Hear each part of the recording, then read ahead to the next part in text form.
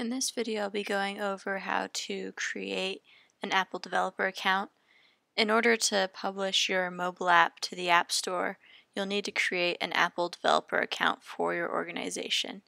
Start by visiting developer.apple.com/programs/enroll.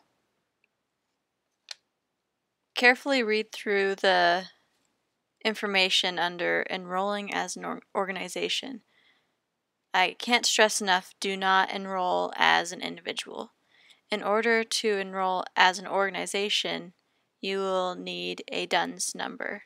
And a DUNS number is a unique number that identifies business entities and is assigned and maintained by Duns and Bradstreet. Apple requires you to have one to enroll as an organization. I recommend going to the Duns and Bradstreet website, dnb.com, to look up or request your number instead of using Apple's lookup method. I've provided a link to the DNB lookup at the bottom of the written walkthrough for these steps. Once you have your DUNS number, you can proceed with enrollment. If you run into trouble enrolling, I recommend calling Apple instead of messaging.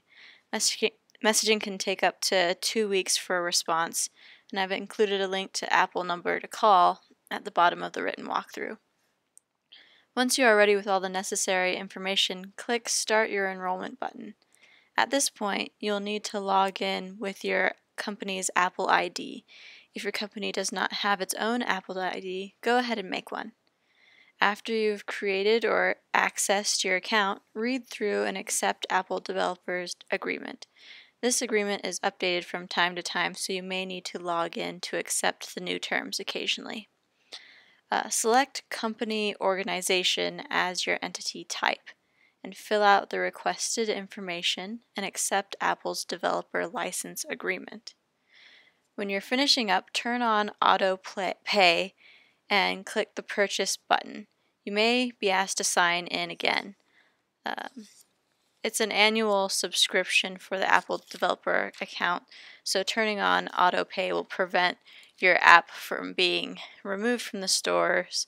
If your membership were to expire, it will just renew. So go ahead and fill out your billing information. Review the summary page and verify that all the information is correct, then place your order. You should receive a confirmation email from Apple confirming your membership. Once this is all finalized, you'll be able to add IXN to your account and to App Store Connect. Then setup for Apple will be complete.